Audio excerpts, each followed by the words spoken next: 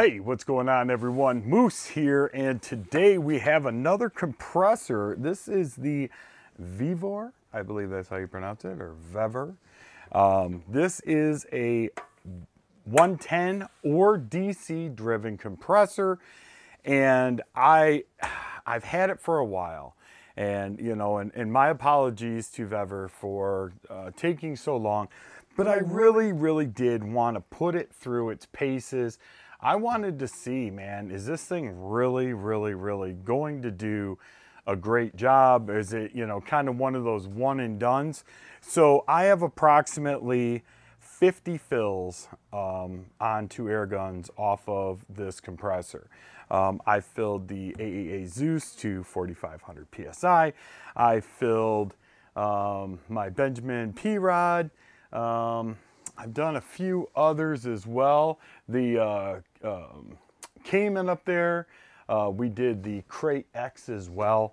And I just utilized the heck out of it. I have used it on my car with the 12 volt. I have used it with AC. And honestly, the thing does amazing. I thought about just filling up a gun to kind of explain to you guys. But you know what? There's 1,000 videos out there like that. But I'd rather talk about my experiences.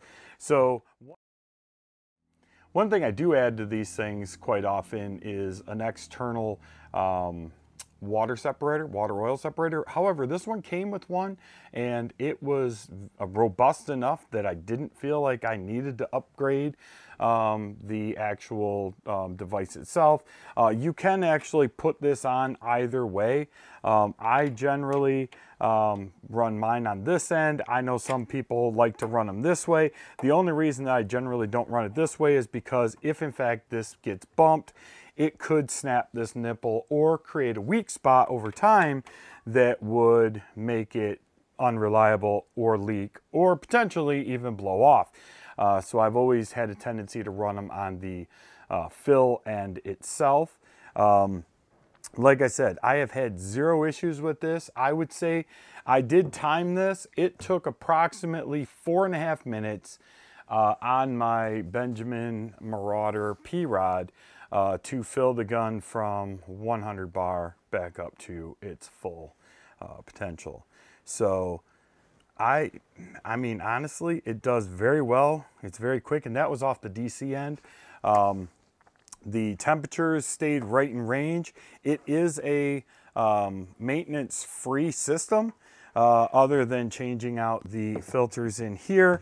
On the front here, we do have a fan. So here, I can actually demonstrate that. Let me demonstrate it since we're right here. Kind of show you guys. Hopefully this doesn't pop my circuit over here. If it does, well, this video is going to cut short. It shouldn't. We hope. So when you initially plug it in, it does start the small internal fans. So what'll happen next is you hit fan down here. It'll spin these two fans up here. You'll hear them come up to speed. You can hear that?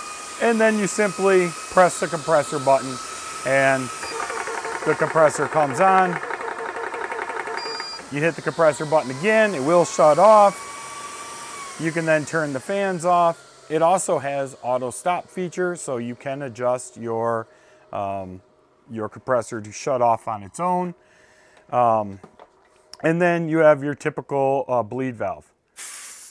So you just crack that open, all your air bleeds out. Now your line's safe to disconnect. So I do want to say thank you very much to Vevor for trusting me to review this. I can tell you honestly, this one is right up there with any other decent compressor, high-end compressor that I've had yet. It does function perfectly. I've had zero issues with it. Pumping up air guns to 4,500 PSI, 300 bar, or you know, anything lower than that, it just chugs along and doesn't give me any hiccups. I have yet to have it shut off prematurely, anything along those lines. There is, I believe, a turn off time that they do recommend. I think it's you can run it for, I don't remember the exact time. I do apologize, but I'll stick it in the description down below.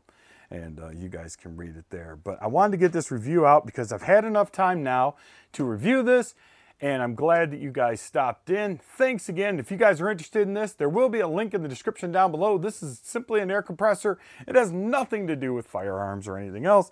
It is an air compressor. So, description in the link down below. Click on that. Go ahead and order yourself one, and know that you're going to get a really good quality piece of equipment. I also did test their customer service. I sent them an email and got an email back relatively quickly, within a day. You know, they sometimes work in different time zones. It is what it is. But I had no issues receiving a message back. And like I said, you know, I would totally trust running Vevor. So with that being said, I'm Moose. Till next time, be good to each other, and God bless.